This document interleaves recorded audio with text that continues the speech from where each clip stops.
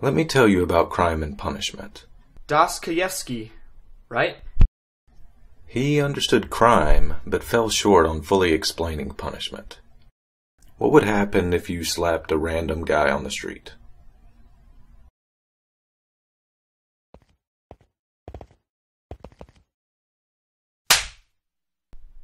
He'd probably try to beat me up, or he'd run away. And what if you slapped a policeman?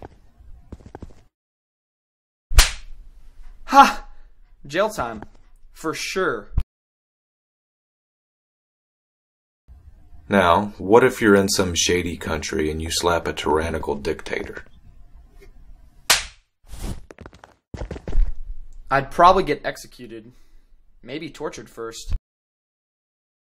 So, the punishment doesn't always fit the crime, does it? I guess not. That's because it depends on who the crime was committed against. You were created for a purpose, but you don't believe in him. You commit crimes against him every day. That is who you are. You're a sinner that deserves the wrath of an almighty God.